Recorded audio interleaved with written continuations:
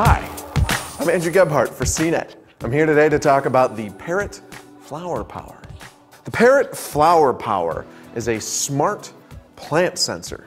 You place this thing in the soil next to your plant and it is going to read moisture level, sunlight, fertilizer, and temperature.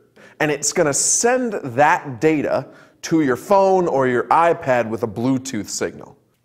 So once this is up and running, it's going to collect and track all the data, and then you will upload that data to the cloud with the Bluetooth signal that it's going to send to your iPhone, iPad, whatever.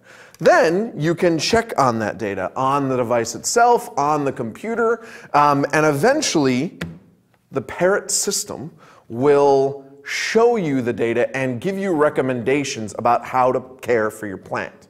The Parrot actually makes a great plant rescuer. If you have an expensive plant or a plant you care for and you can't figure out what is wrong with your plant, the Parrot is probably going to find it out for you. It has a nice extensive database that's very searchable, and you're going to put the plant in, tell it what plant you have, and it's going to find if any one of those 4 parameters is off. So if you're normally pretty good at this, but a plant is stumping you, the Parrot for $59.99 is probably going to be well worth it to help you save the plant. Unfortunately, the fact that this device is Bluetooth only means it lacks a little bit in terms of being a plant monitor. The Bluetooth range means you need to be standing next to it with the app open on your device in order to be able to get an update with any data. I kill plants sometimes because I forget to water them.